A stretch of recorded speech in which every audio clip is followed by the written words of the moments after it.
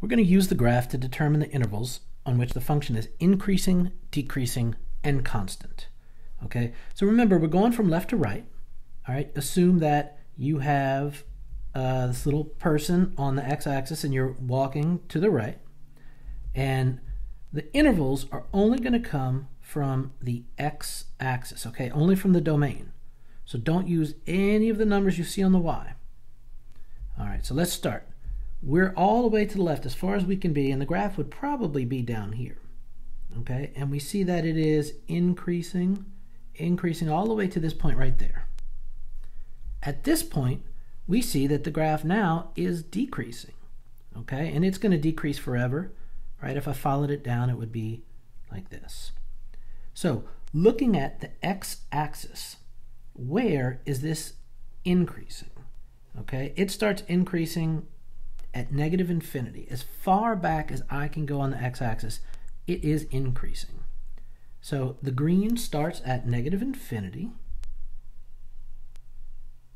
And where does the green stop? Well, it stops right here, all right, which is 2. So this thing increases from negative infinity to 2. That's one big interval. Infinities always get a parenthesis, and the 2 here is also going to get a parenthesis because at that point 2, it's not necessarily increasing or decreasing, so put a parenthesis on it.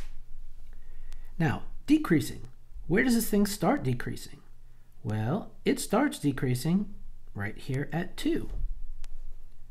And where does it stop decreasing? It never stops decreasing. It goes all the way to infinity. Okay, so I have one interval where it's decreasing, which is the red.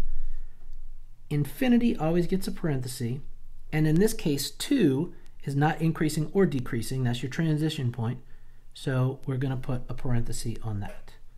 Where is this graph constant? It is not. Okay, it's not constant.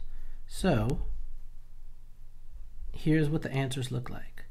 Open interval on which the function is increasing.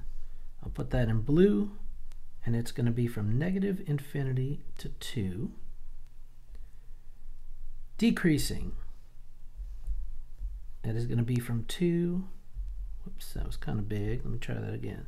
It's going to be from 2 to infinity. And constant, you're going to say it is not constant, or no interval.